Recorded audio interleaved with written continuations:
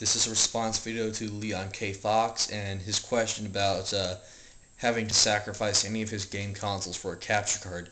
The answer to that is no. Right now you have all your game consoles plugged into a input port, which means that input port is receiving signals from your game consoles. Where you put the capture card into is called an out port, which is sending out a signal. Here, I'll show you. Yes, this is my VCR, but let's take this for example. This is your TV. You see two sets of composite cables here. This is your input ports, and these are your output ports. The output ports is where you put the capture card in. The input ports is where you put your game consoles in. As long as your capture card is plugged into your output ports, it will capture anything that's showing on your TV right now.